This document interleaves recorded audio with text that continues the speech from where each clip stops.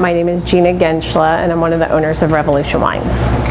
Our wine is made right here on this corner, and we try to source as locally as possible. I think we have a much more expansive portfolio that can showcase a lot of different areas. Being in Sacramento, we have Sacramento County, Clarksburg, Amador, Napa, Sonoma. My name is Craig Haarmeyer. I'm one of the managing partners of Revolution Wines, and my primary area of responsibility is production. Last year I made 40 wines. The year before that 34 wines. This year we're slated to do another 35 wines. Right now is definitely the busiest time of the year. Harvest, crush, sometimes very uncomfortably busy. Very long hours. It's 7 days a week, anywhere from 10 to 18 hours a day. You know, a short day is 10 hours. My father and my grandfather are both from Italy. We kind of had like a self-sufficient farm growing up. You know, we had all of our own cattle and chickens and rabbits, like a year-round vegetable garden. We also made wine, so that's how I grew up. The hard work that goes into the winery and all of the production, I was pretty much accustomed to. That's how I grew up. In the industry, you hear a lot of talk about the trend towards lowering alcohol, and that's perceived as being better. Our philosophy here is if you make a lighter, fruitier, low alcohol wine, you can better enjoy it and pair it with food.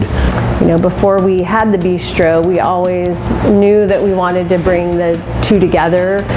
All of the menu items were designed to pair with the wines to kind of showcase the flavors in the wines. We're open Tuesday through Sunday. We're noon to 9 during the week and 10. We stay open a little bit later on Fridays and Saturdays. People can stop in here before they go and see a play on a Friday night and have a glass of wine. The second Saturday we generally have live music, and we feature a local artist each month.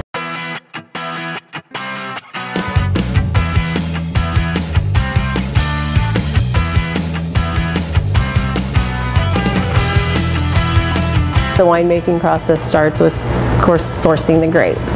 So building relationships with growers that we feel are doing a really good job and produce high quality grapes. So we use what's called a must pump. The must is the juice and the skins and the seeds. The screw sump pushes the must to the must pump, and the must pump pushes it into tank. We want to get nice, rich, dark color. So we will cool down the tank. There's a cooling jacket you may have noticed. It's called a dimple jacket. It has a bunch of dimples on it. Goes around the tank. We pump a coolant through this so-called jacket so we can regulate the temperature of what's in the tank. And so cold soaking allows the juice and the skins to sit for an extended period of time before the yeast is active. With this particular lot, we are adding yeast, cultured yeast. Some of our ferments are what we call native.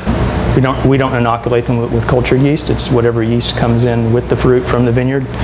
Many of the whites we bottle just after they're made. The lighter, crisper white, such as Sauvignon Blanc or Pinot Gris.